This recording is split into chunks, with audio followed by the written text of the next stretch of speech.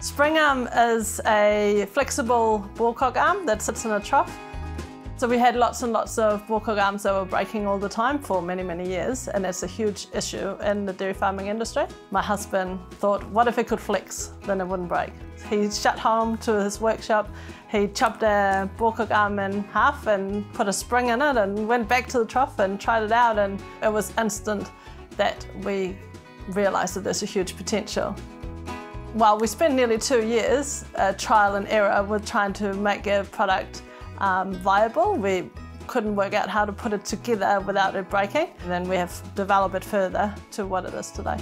So I went to Field Days 2021 and entered the Innovation Award in the prototype category and was lucky enough to win it. So that's created huge buzz around us. That sort of really helped us getting the name out there and getting the product out to people.